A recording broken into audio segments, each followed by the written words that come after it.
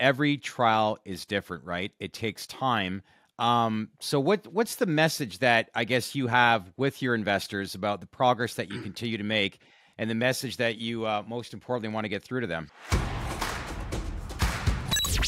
Hey everyone, welcome to our TDR Cannabis Exclusive. As we welcome in a guest we have regulatory conversations with, and it's been a few weeks, actually a few months since we last checked in. He's the CEO of InMed Pharmaceuticals, Eric Adams. Good to see you again. How are things? Doing great. Good to see you as well.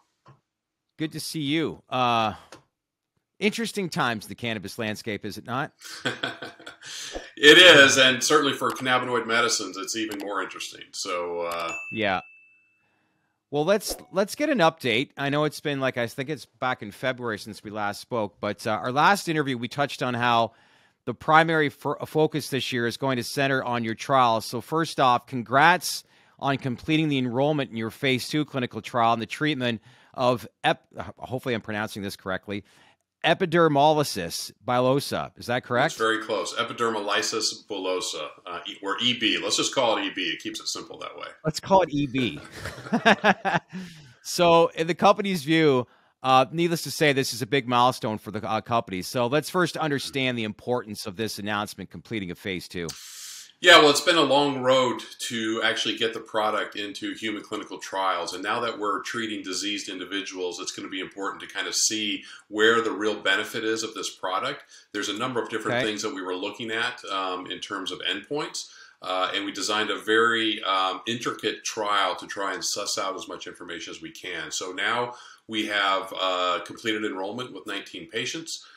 And we will complete patient treatment and close the database, and then actually do the data analysis to see what the potential outcomes are there. That's encouraging. So it's always, do we look at, or do we see a phase 3 then potentially around the corner? Well, let's hope so. I mean, the reason that we designed this phase 2 the way we did is to try and elicit from the application of the product where it's going to be the most beneficial in this patient population. So it was a very interesting design where each patient had to have 2 similar areas, wound areas, for instance, on their body. So if they have a wound on one arm, they had to have a wound on the other arm that's not only of the same size and severity, but also at the same process in the wound healing process. So the same stage in wound healing. So it took us a while to find these patients because of that what we call a matched index.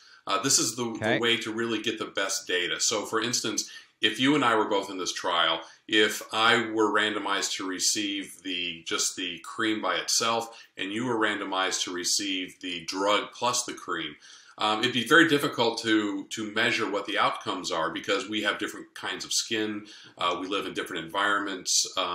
There's a lot of factors that would make it very difficult. So when you put both wounds on the same patient, or when the patient presents with both wound areas, you know that they have the same skin on both of those areas, that you know that they're going to heal the same way, you know that they live in the same environment, that they're going to be treated the same way. So it's a more complex trial design, and because of that, it took us a while to enroll these patients. But now we have, and we're going to, finish treatment, lock the database, and then start collecting the data. Now, what we're looking for is an indication, a trend towards improvement of the area that was treated with the CBN cream versus just the cream alone. Because a lot of times the vehicle, just the cream itself, can have an effect on some of these outcomes. So you're looking for a difference between those two. And we're looking at things such as pain, itch, inflammation, and wound healing. So even though it's only a 19-patient trial, we should be able to see some indications as to where the product has benefit in these different outcomes. And when you see those benefits, it could be none, which that's not what we're hoping for here. But it could be 1, maybe 2 of these different outcomes. And when you see that and you feel confident about it, then you can design your future trials around much bigger patient populations, specifically looking at these outcomes. So no easy task, it appears, when you look on paper, to enroll 19 patients, which took close to a year. Maybe explain to us what the process that was like, so people to have a better understanding as the timeline as to why it took, close to a year to enroll 19 patients? Yeah, a lot of it has to do with what I just described in terms of finding matched index areas on a patient. So someone might present and they have one large wound area on one arm or say on their leg, but the other one may not be as big. It may be at a different stage of wound healing, so that person would fall out. We wouldn't be able to treat them. But we did go to several sites around Europe and in Israel. We tried to cast a very broad net so that we can get these patients in and have them screened to get them enrolled in the trial. It's just not very straightforward. Once you identify somebody, no trial is right. Once you identify the potential patients, they have to come in. They have to meet with the investigator and his team. They have to look at the areas that might be treated. They have to look at the history of whether they've used other cannabinoid products, and if they have, then there has to be a washout period so that you don't get any overlap of effect. This washout period, may be long enough that by the time they come back after the washout, the wounds are no longer there or the areas no longer match. So, we had to screen a lot of patients in order to find the ones that were eligible and met all of the eligibility criteria for this trial. Yeah. Makes sense. Well, in the press release, and you said it just earlier, that you stated this is the first time that CBN has completed a phase 2 clinical trial, which is strong feedback. So can you explain the relevance of this and what happens next as you enter into, say, like I said, hopefully positive data? And, I don't want to put words in anyone's mouth, but a potential phase 3. Yeah, so again, we're going to have to see what the data says, and it's really a very important go no go for this program.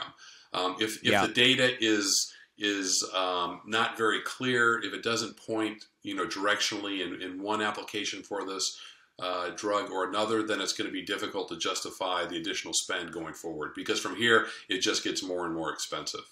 Of course. We also have to consider that if the data is strong enough to justify going forward, is this a proper time to look to partner it out to someone who has bigger bandwidth, more knowledge in phase 3 trials, deeper pockets to be able to pay for this.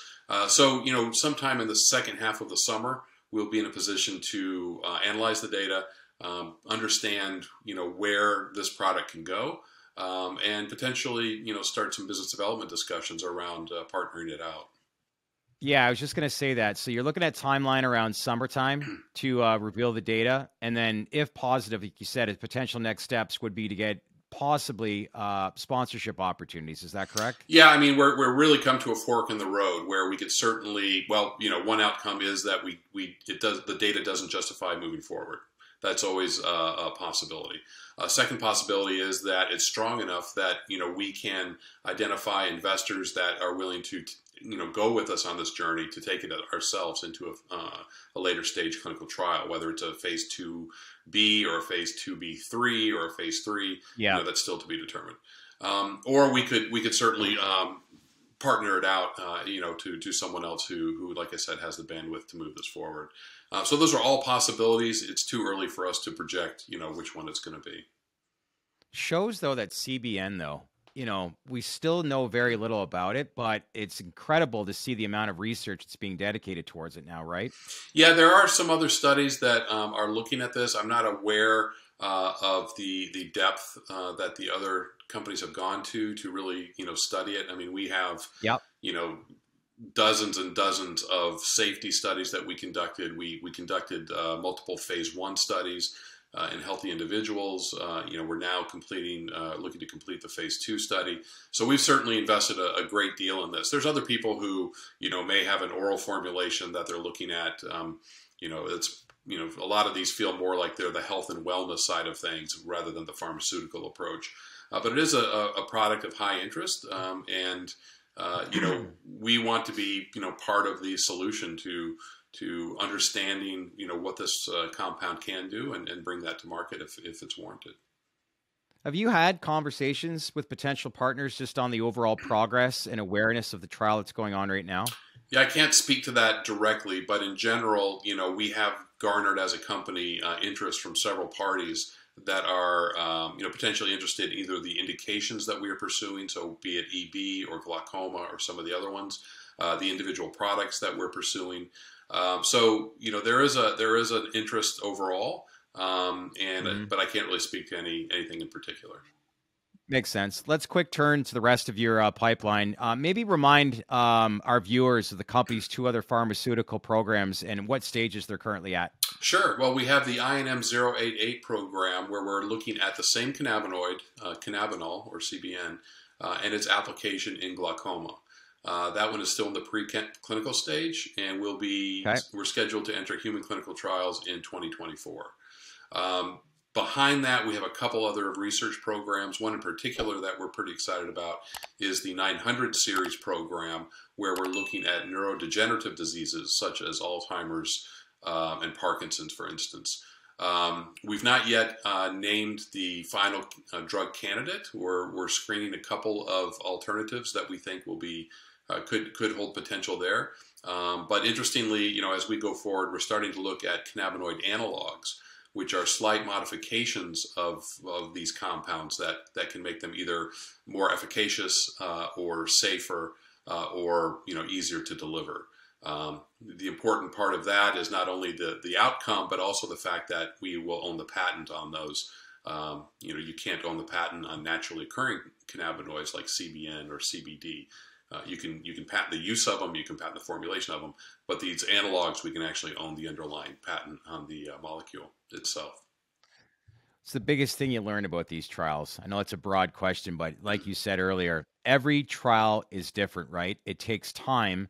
So what's the message that I guess you have with your investors about the progress that you continue to make, and the message that you most importantly want to get through to them? Yeah, I mean, it's certainly something that takes a lot of time, but we've been patient. We've applied our resources in a very smart fashion. We've been able to move our programs forward in a meaningful way with not a lot of resources. We'll continue to do that. So on the pharmaceutical side, again, it's going to take time. These things do take a lot of time, but we feel confident that we'll be able to show some real outcomes with these products.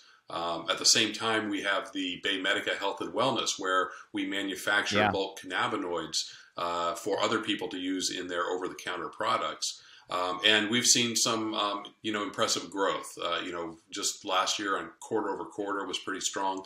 It's a very interesting side of the business. And again, I think interest by the consumer is very strong, and we'll continue to see, improvement quarter over quarter in our revenues there too.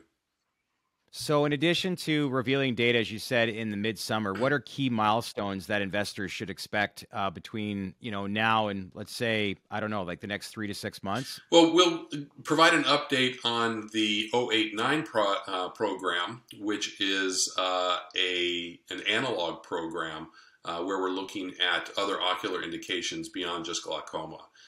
So we should have some data, I'm thinking in the later half of the year. On that, we'll announce which drug candidate we're moving forward in the 900 series program for the Alzheimer's, and of course the 755 data in EB will be a big milestone for us. Lots on the go, that's for sure.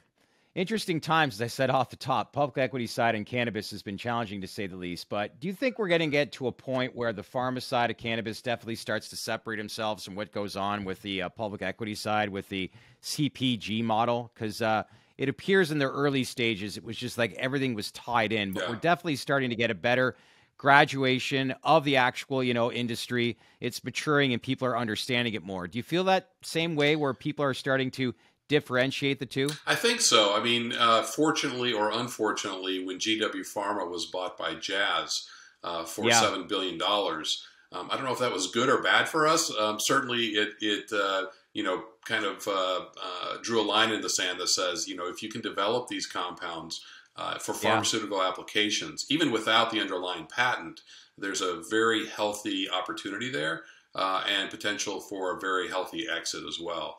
I think GW now being gone, they're not out there beating the drum as loud as they were before, right? Because it's now part of a much broader organization that's focused on specific kinds of diseases. Yeah. So, but it was certainly a very, it was a great outcome for investors, similar to what we're trying to do, is build pharmaceutical applications here in areas that have really high unmet medical needs. And if you can do that, it doesn't matter if it's a cannabinoid, it doesn't matter what it is. If you can deliver meaningful outcomes to these patient populations that don't have a lot of other alternatives, you can establish a very strong presence in those markets. Yeah, I was going to ask you, do you see similarities like in the early days of GW as to what you're executing now? Certainly, as we're trying to learn more and more about CBN, for instance, and then as we roll into the analogs that we're looking at, just establishing a fundamental scientific understanding as to what they do and do not do in the human body, that's important. So we're going to continue down that path. We're a science-based company. Everyone at InMed has a pharmaceutical drug development background. That's our pedigree, and that's what we'll continue to focus on. Well, stay focused. Appreciate the update, and always great chatting with you, and let's keep in touch. Great. Thanks so much. Thanks, Eric. Hey, everyone. Thanks for watching. And if you want to learn more about the emerging industries that we cover, then leave a comment below and let us know who you want us to interview, the questions you want asked, and the information that you want to learn. We want to hear from you. As usual, click on that bell for all notifications to get the latest information. Share this video with your network, and don't forget to subscribe to our channel because we would not be here without you. Thanks for watching, everyone.